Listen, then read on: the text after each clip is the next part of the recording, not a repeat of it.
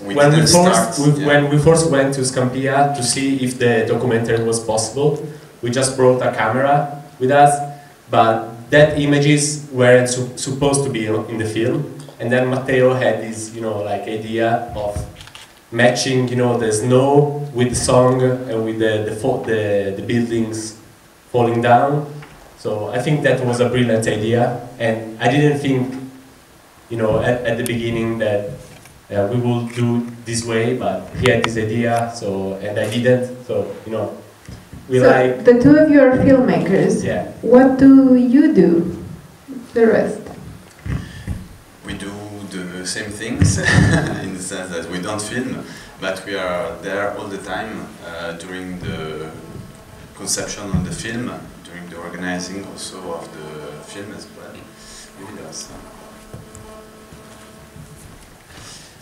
And so we are just a group, and we talk a lot, we discuss a lot, maybe we fight a lot sometimes.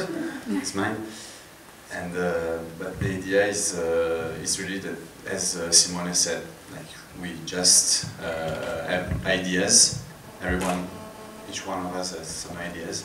We think sometimes that they're the good ones, and the other ones they say not that much. And so we go further together.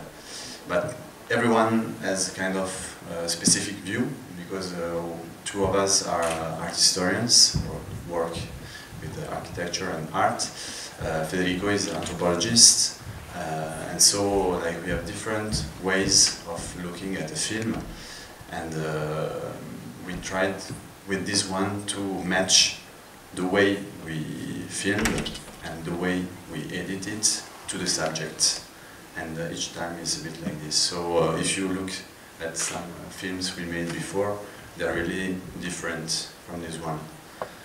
And it was kind of a way of experimenting as well. Amandine, were you about to say something? You had the mic. No, I didn't want to say much more, but yes, it's as they said, it's the movie at the end is a good compromise of every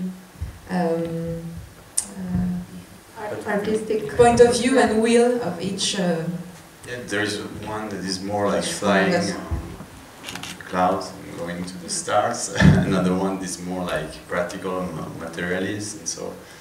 But for sure, it's longer to do a movie like this than by yourself. Yeah, and the edit time is really important to us. Like we spent a month all together, more every day, talking, trying to write it, and because we start with an idea and then we film it, and then everything changes. We try to be fair with what we felt, and also to the weight of representing something that is really not our reality. And I think that's also a strength, not to be in this reality, to have the distance, to be able to but also to be kind enough and patient enough to let the subject matter space, basically. So, there was one question there.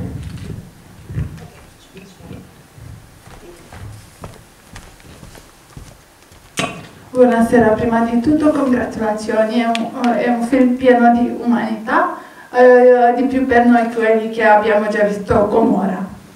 I will now switch to English to be easier for everyone. It's an open-ended film, so I'm really curious to know what happened after that, and I think it will be helpful to know when it was filmed, so that we put it in context and to see if we are still to look for development of the project, or it's done. And also, what happened to the people there? So you said there are about 100 families. Were they relocated, or were they left to deal with it on their own? Thank you. So the film was made during 4 years. We started in 2016, I think, 17, and we ended in 2020. just before the epidemic of COVID. 21. No, 2020. Ah, yes, with the editing, yes. I was thinking about filming. So the last scene we shot was the first one you saw. That is the destruction of this sail. These sails, as Federico told before, were built during the 60s and the 70s as a social housing project. The name of the film, Interno 167, 167, is the name of, is the number of a law that was made after the Second World War in Italy, which allowed to make social housing projects. And so it's the way we wanted to call this film, because it's the way the people who live there called the city, 167. So there were many cells, I don't remember how many, 6 at the beginning. At the end of the 90s, 2 cells were destroyed, because it was kind of a problem already in the 90s, because in fact these cells were built as social house, but in the 80s there were an earthquake in Naples, and so many families found themselves without houses. So they went there and they occupied these houses, and so like they were not, they didn't have the right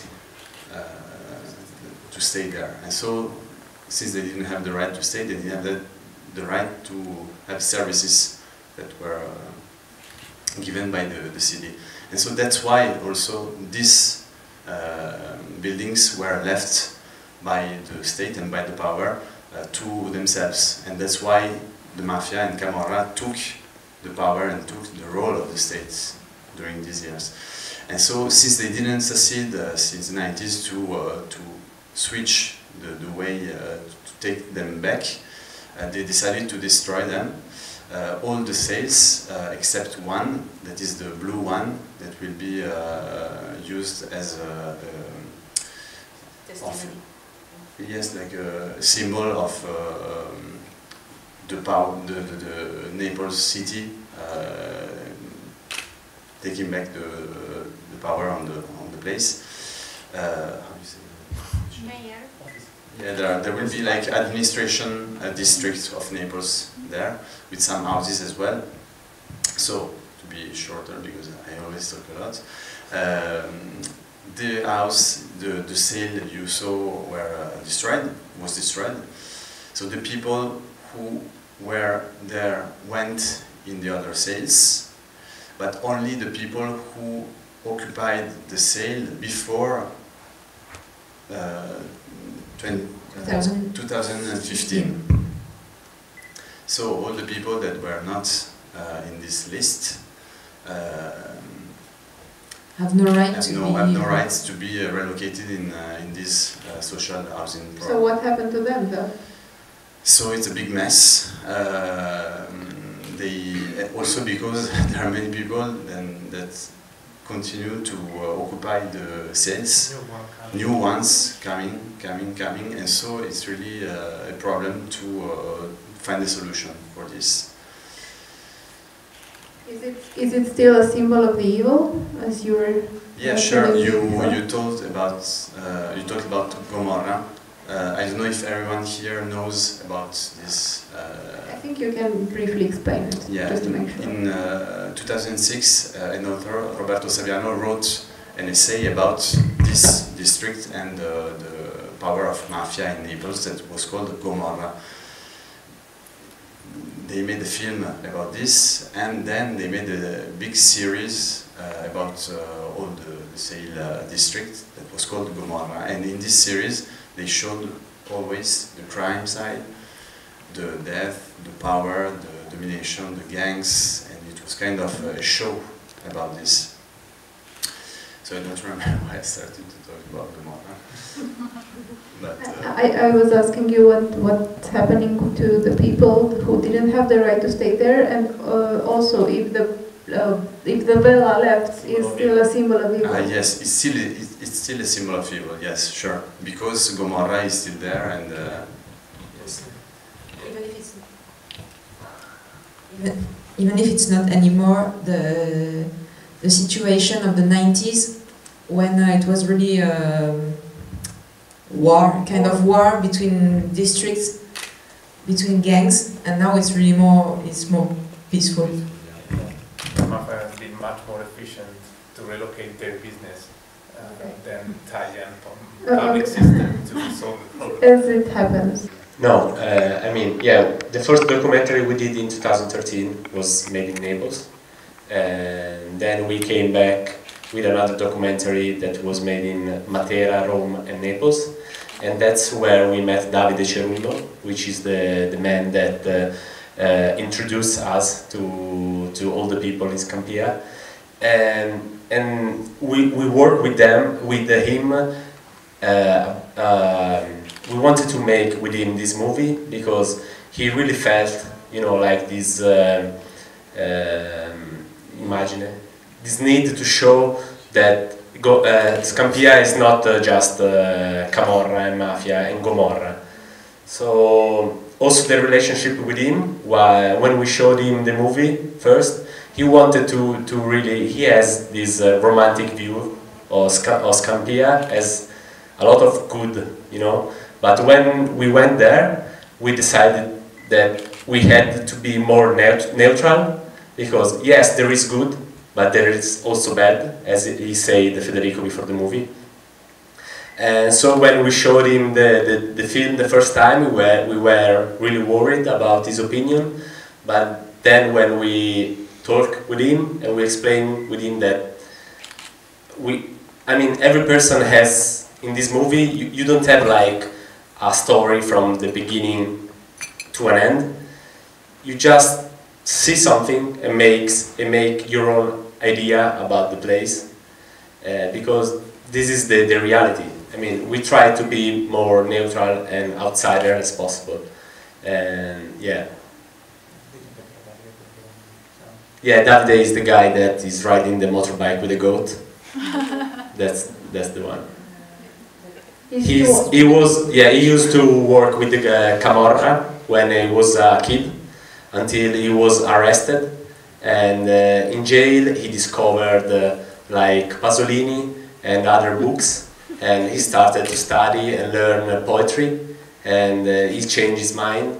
So when he went out of jail, he started to try to not be against mafia, because it's very dangerous, but try to make people understand that there is another way, that school is good and everything, Can you actually ever leave the mafia?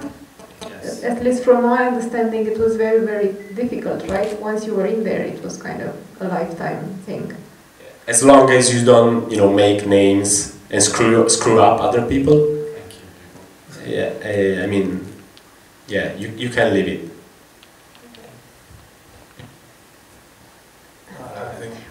Was your intention at any point to fight stereotypes against Scampia and Naples in itself? Was that the purpose of the movie? Yes, it was. It was from the start, but it was not just to fight stereotypes, but to show. We wanted to show life as it is. As we could see it. So that's why I was saying there is not clear start and a clear end, because that's life. That's how life is. You're thrown in the middle and you have to find your way somehow. And so we wanted to talk about the life of the people of Scampia and of the life of the main character, that is the building, that we keep showing that was the point, to treat the buildings, the ville, as one of the characters, as one of the actors that is shaping the life of the people. It's the main one, yes. Is the one that is ruling the life there. It definitely is. Any other questions? About Corviale, if you want to do something similar, because they have more or less the same story, different placements, but also Bucharest buildings, also from the 70s and 60s projects. And it's exactly what you're saying, fighting the this kind of stereotypes, because if you're going there, again, you can see what you're seeing here in Scampia. So I was wondering if you're interested in Corviale, do something similar. But first tell us what, tell everyone. Yeah, maybe what also. So Cordiale is another situation similar to Scampia, but in the outskirts of Rome, where they build like a huge building for social housing again that is still used as a social housing project, and that is really outside, and is very impressive the situation, because the Vele they have their own architectural value, at least. Cordiale is really something ugly, let's say. It's an ugly building. And we visited it actually during one of our trip to Naples. We stopped there to see the situation and to try to also to learn something from the atmosphere. We are not planning actually to do another documentary similar to this one, because in Naples we had contact. I think that the value of our work is due to the contact that we built during the previous documentary with people actually living in Scampia, that they lead us inside. They let us to meet the real people, because in the same time when we were there, a lot of other troops from television and from bigger also television and or the national television came to film, to record other kind of works, but we tried to do something different and to work with the people. That's why it took a lot of time to go to meet the people, talk with them, live with them, and we couldn't do this. We would not be able to do something like that in Cordiale, because we don't have the contacts there.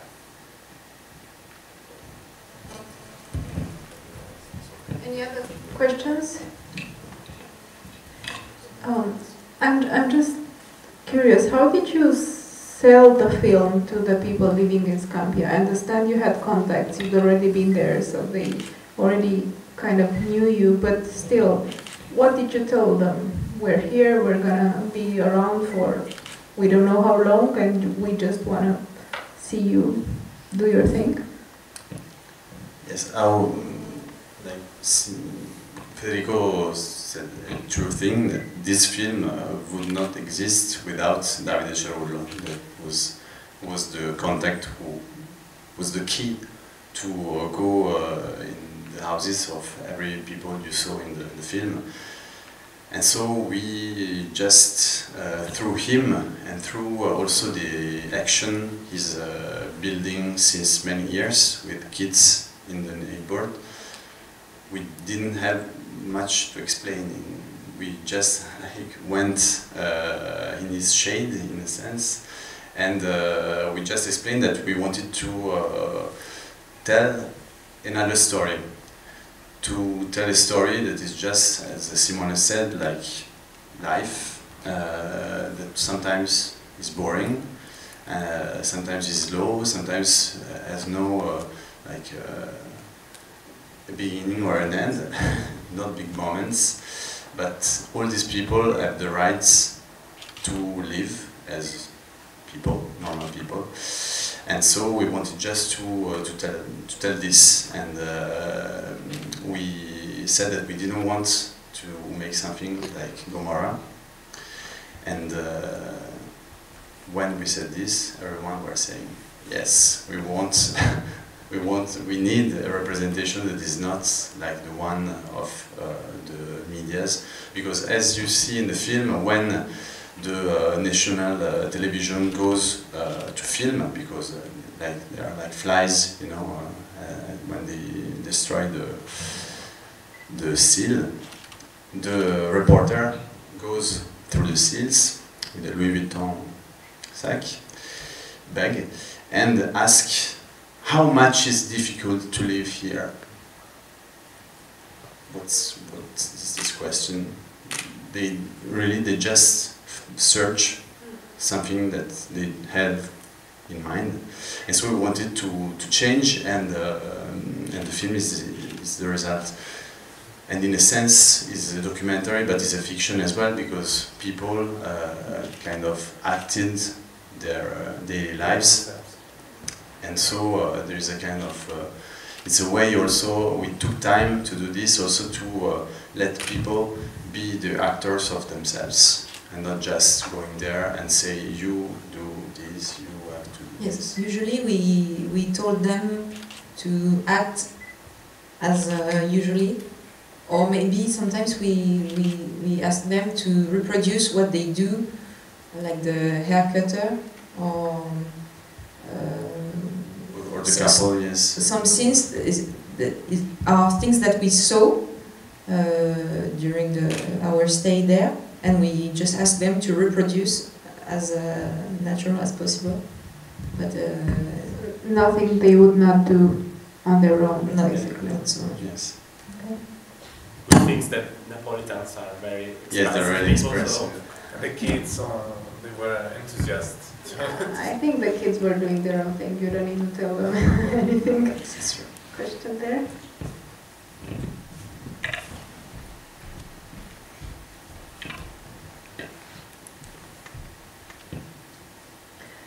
Hello, good evening, and thank you for this very, I would say romantic, but it's not the right word. I dared to raise hand for a question because you said fiction, and I was wondering how often you see a pool on the Vales in Scampia.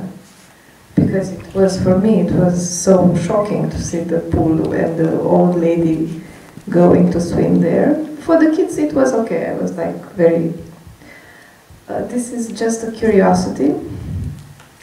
And I want to make a comment, and if you would like to answer somehow, I would be grateful. For me, I saw the image of an injection or the syringe. And I said, oh, come on, it has to be something bad there. It cannot be just the light, right? It cannot be just Pulcinello, great story, amazing. And a very nice thing, of course. Where is those people are coming and going to jail?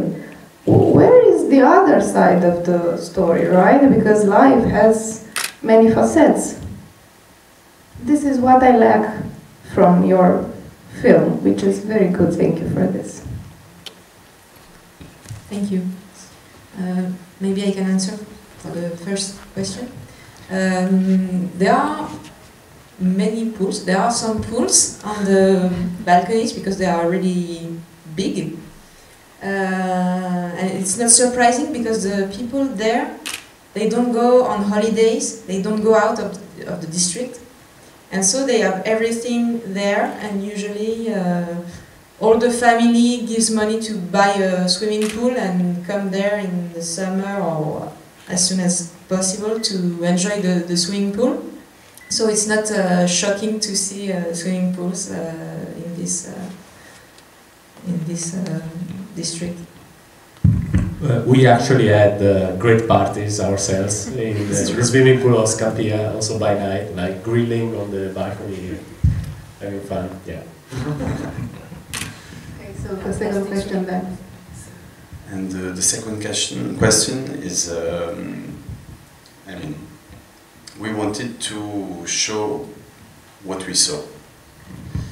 We saw an architecture that was completely left by the power and used by Camorra or Mafia to sell drugs. You can see this. We didn't manage the steering to be there. We just filmed it, but we didn't want to put it on the first foreground, first plan. I don't know how to say in English. To be the main Yeah, we discussed a lot about the images because we thought it was too much, easy to put like, the syringe there. I mean, we didn't put the syringe. It was too much easy to put that images in the movie, maybe it was too much. I don't know. So we discussed a lot about that. I mean, even today, I think that sometimes I say to myself, maybe we shouldn't have shown this image. But for the other side, I think it's there, in the sense that you see this place, you see some images that can make you think that something isn't right or something is wrong. The two characters that are like the comics ones in the film, the son and the mother, are together because the son was sentenced for 5 years to be in prison at home with his mother. And so, you know, as Federico said, and that's the reason we didn't make a film about Corviale, our films are always the result of meetings. We met Davide, so we met his mother, we met his brother, we met, you know, the people of the family. And so it was kind of, you know, like a trip for us going there. And since we really wanted, we felt a lack of representation of this side. It's not a bright side, it's just a normal side of it. We didn't want to stress everything that just is stressed everywhere. Maybe here we don't feel it that much, but in Italy, if you think about Scampia, it's just about prison, it's just about drugs, it's just about, you know, bad and gang things. Like rappers come all over Europe, from all over Europe to shot films there because, you know, it's the gangsta landscape. I really understand your technique, but the immediate question is, from where do they have the immediate question actually it is how they earn their money to live, you know, how they buy food and where do they work? Many people work as yes, but this is something that it lacks. Of course they work. I didn't start from the idea that they do bad things, but I was just wondering, where do they work? You see, for example, like in the first part of the film, a person who goes, you know, in a place to destroy some washing machines. I mean, this place was closed 1 month after we shot the scene because it was owned by Camorra. But this person wakes up every morning at 6, 7 to go just to work all the time, all the day long. And there are many people who are not working as well, and I think you can see this. But I don't know, we just wanted to show what we...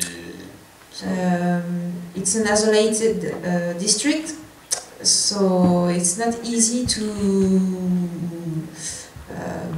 go to some job places for them, and usually they work in the around the district or in the district, and the mafia gives them the jobs. For instance, the Carlo works there because he had this job from the mafia. The mafia takes the place of where there is no job, where there is no state to take care of the people. And there are almost in, not each family, but almost, there is someone that sells drugs. Here, at the first floor of the sales, we didn't film them because it was not the subject, but you can see them like in the image. You see some young people like working, but maybe what's interesting to tell you, it's more like in a sense that it's kind of circular economy right there, and all the film is about this. If you see like it's kind of a loop, you know, you see also on a round point like it's motorbikes and vehicles that takes it completely in a different way from what you should take like a round point. But yes, it's a kind of aquarium, you know, right there, and we wanted to, yes, to show it, like if you see the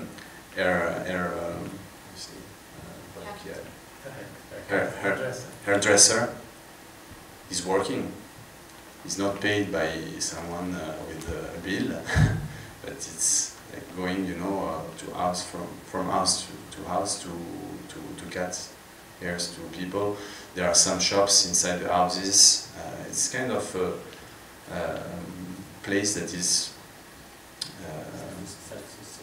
yes, self-sustained in a sense, and there are people who fight to be independent from the mafia, like Davide, who's not paid from the mafia, and who's trying to, and I think our film goes in this way, to fight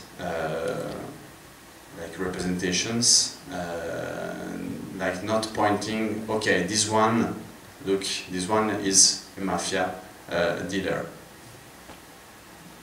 Like, this person can have like kids, and so Davide doesn't care if this person is dealing drugs, he takes his kid anyway, and so he lets him be part of a community, and maybe one day